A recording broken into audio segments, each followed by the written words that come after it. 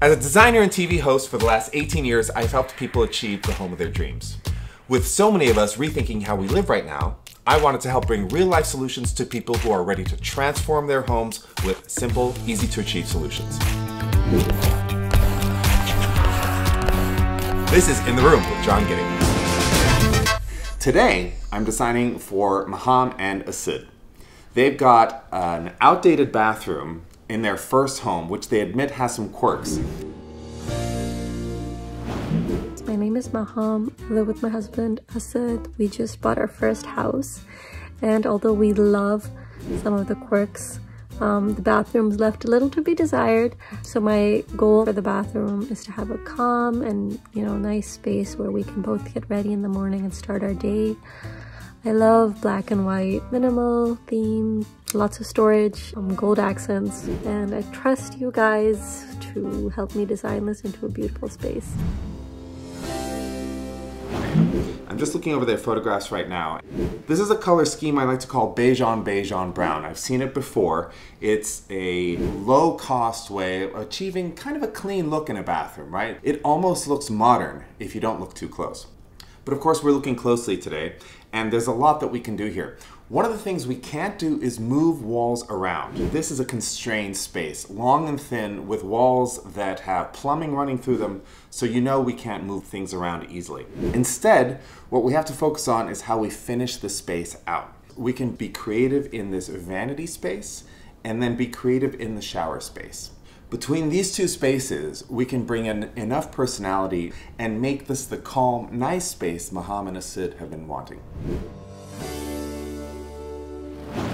The first thing I'm doing is adding 2 separate sinks.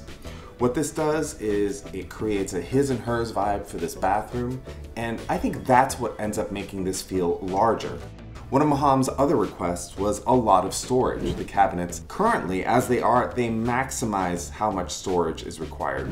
The one change, of course, is where the bump in for the makeup area is. I want to bump that back out and make that a full-scale cabinet box. Now, Maham has asked for a calm and nice space with black and white minimalist detailing. The bathroom is one of the most crucial rooms in the house because we spend so much time in it. You gotta feel good as soon as you walk in, and it has something to do with adding personality. So my approach in these drawings is to bring in wallpaper. I think that wallpaper is back, especially in small bathroom settings. It brings in so much personality into the vibe. What I'm proposing here is a cool dark gray wallpaper, tones on tones, and then keeping everything else solid blocks of color. If you're gonna bring in personality with the wallpaper, have the tile be calm. If you're gonna bring in personality through the tile, the walls can be calm, but one or the two should express you. The other space to talk about is the shower space. Now, this is gonna be your big investment in your bathroom, is upgrading the shower to a proper tiled shower. Remove the thermoformed plastic, bring in tile. I would bring in a dark floor, light walls. Subway tile is perfect. Save money on the wall tile so you can spend the money on the shower doors. The right look for you is glass and steel. The more money you spend, the thinner the steel profile will be. And finally, have fun with the accessories. This is where you mentioned gold details.